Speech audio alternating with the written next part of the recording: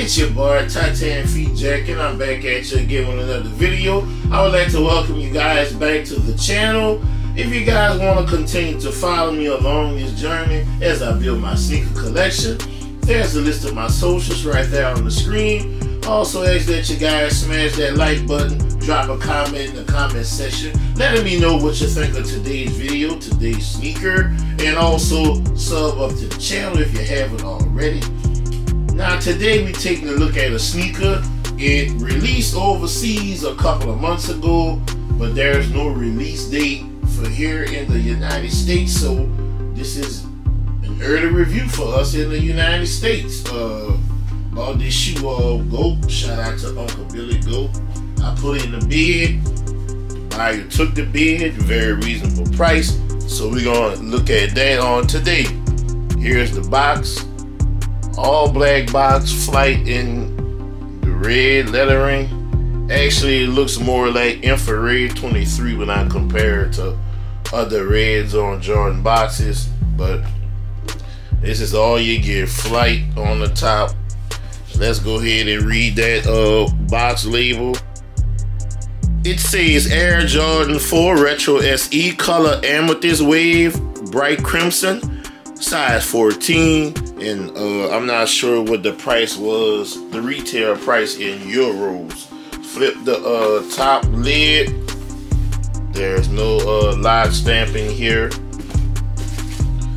Here's my authentication card from Uncle Billy Goat. Had to reach out to Goat. Shout out to them. Pass everything. And of course they give you a Goat sticker. Set that aside. And you have your paper, splatter paper like you've been getting in your Jordan 4s. And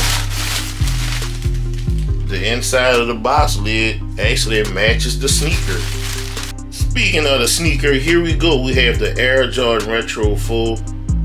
Well, in the sneaker world, we call these the Zen Master.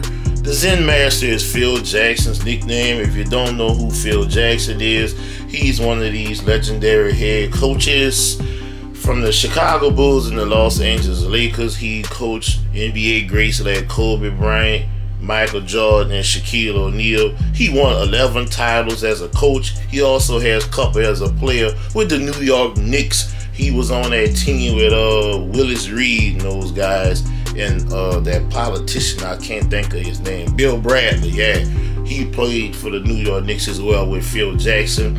But the Zen Master is his nickname. Allegedly, he got this nickname because of his Buddhism or something like that, but that just was out there in the sneaker world. And there's a picture circulating when Phil Jackson had on a pair of Retro 4, the bread colorway. So they created this, and they said that was the inspiration for this sneaker. And the material on here is different, but the print is like a mixture of a few things. It's like a tie-dye looking print, or you can say it's bleached, but the colors are like a purple and a pink and white mixed. But that's what it looks like. It's a different sneaker. You know, I'm out there with these colors. I like these different things. But you got your translucent wing extender on here. You got your black case with that purple background on it. Midsole, you got a polyurethane midsole with the black, and your tech gray is an encapsulated air system in here, and it's exposed to the back with the air bubble, clear air bubble. Look closely on the inside. It may be that faded purple colorway. You got a hit of white right there. And gonna look at the outsole. You have your herringbone traction on here, going a couple different directions. You got the white hit here, tech gray here, white there, infrared 23 color Jordan Jumpman, excuse me. And you got the black at the heel and the toe. Got your stars on your toe. Everything lined up like it's supposed to be. And looking at the heel of the sneaker, you got a translucent Jordan heel tab, black Jordan Jumpman, Looking at the medial side of the sneaker, pretty much just like the lateral side, you got that print. I'm pretty sure no two sneakers are alike in these. You have your translucent wing extender hits and your polyurethane midsole, the encapsulated air system on here, and the clear bubble in the back. And a closer look at the material, canvas-like material. You gotta make sure you check the weather forecast before you step out with these, because I'm not sure what'll happen if rain or liquid will get on these. Would it affect the print? Not sure, but I'm not trying to find out either. That's why I'm going to treat these with some crepe or something before I step out with these. You got your black netting system going up to like right here. And goodness gracious, they strung the hell out of these. These came from the factory, laced this daggone tight. You got your black flat laces. They also came with these purplish looking laces. I'm probably gonna stick with the black because that purplish looking color I'm just not feeling. And you have a black woven patch to the top with a I call it the infrared 23 colorway.